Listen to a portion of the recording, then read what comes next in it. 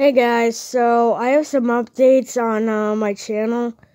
No, I am not returning the daily uploads. I'm still not motivated, and that's actually why I'm here to make these updates.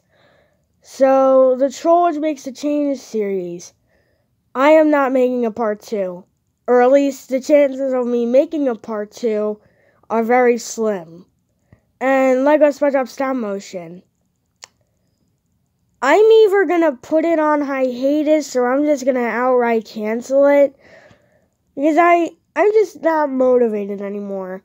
No, I did not lose the figurines like last time. They're on my shelf in my room safely, but I just don't feel like making any episodes of them. And I know I haven't made one since July, but I just don't want to. Now, Troll Makes a Change.